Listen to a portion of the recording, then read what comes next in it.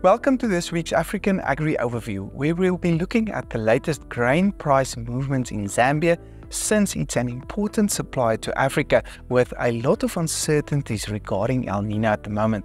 We also look at the latest poultry price movements. All in this week's episode, so make sure to stay tuned.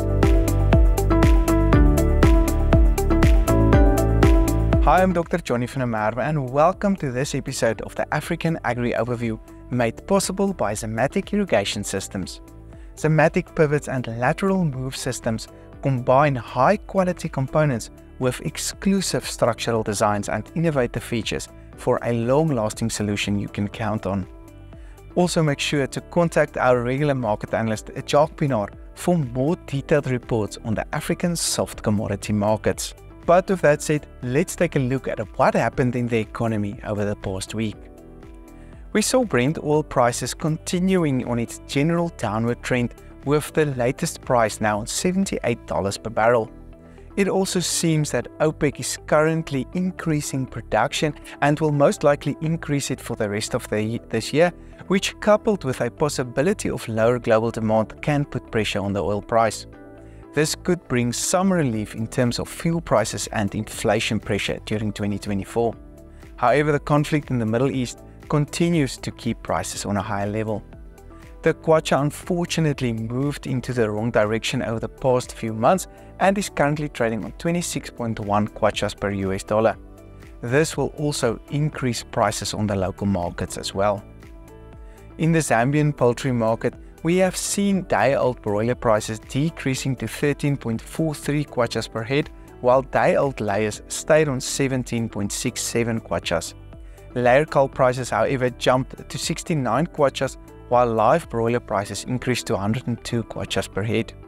We also saw the average egg price increasing to 61.67 kwachas per tray, with most of these prices likely to stay on a higher level due to the weaker exchange rate, resulting in higher demand. But with that being said, Jacques will now tell us more about the latest developments in the grain markets of Zambia. Over to you, Jacques.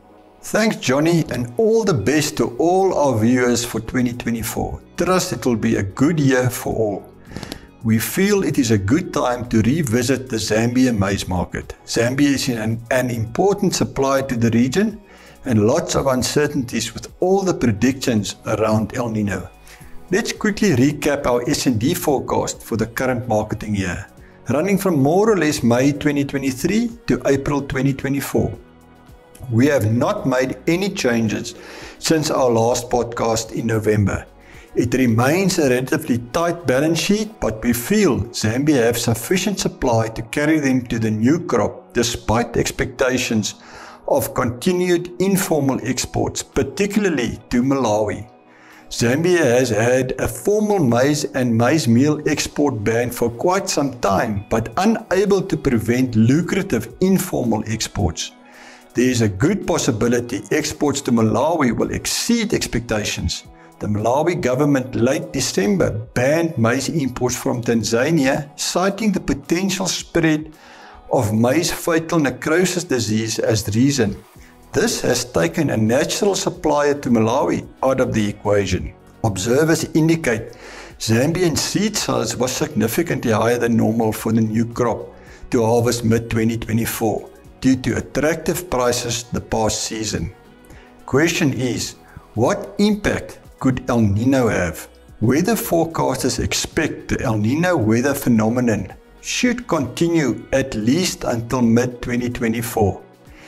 It normally causes above normal rainfall in countries like Tanzania, Uganda, Kenya and northern Zambia, and below normal rainfall in countries like Mozambique, Malawi, Zimbabwe, South Africa and central southern Zambia. Green indicates above normal rainfall and brown below normal. Although rains were 4 to 6 weeks late in the southern African region, good precipitation was reported across the area since the second half of December. Our contacts in Zambia indicate perfect grain conditions for the northern region and normal grain conditions for the central and southern region. Early talk, a crop bigger than last season's 3.2 million tons likely, if normal rainfall patterns continue. One observer even mentioned 4 million tons. However, it is early days and a dry spell February or March could still have a material impact on yields. This graph illustrates the Zambian maize price history. Since October, US dollar denominated prices almost moved sideways as indicated by the blue circle. However, in kwacha terms, prices increased by nearly 20% due to a weakening local currency. This graph illustrates the kwacha to US dollar exchange rate and the blue circle weakness since September last year. The kwacha depreciated by 25% during this time. Where is US dollar denominated prices heading short term?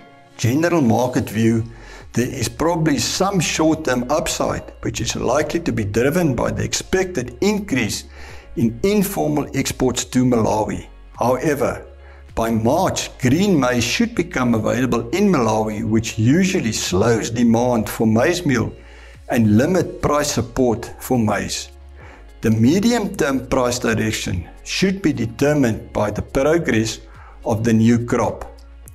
Crop expectations towards 4 million tons could see price pressure, while a crop closer to 3 million tons should be price supportive. Take note, the general view remains the region could be short maize this coming season, especially Zimbabwe, the DRC and Malawi. Next week we will discuss the Malawi maize market and the impact its expected shortfall could have on the region. Remember, quality information improves decision making. Contact us for more detailed, tailored information. Thank you very much, Job, for sharing such valuable insights. These videos are made possible by Zimmatic Irrigation Systems. For those seeking more detailed information and comprehensive reports on sub-Saharan African's soft commodity market, I encourage you to reach out to Job Pinaar. I'm Dr. Johnny van der Merwe, and thank you for watching.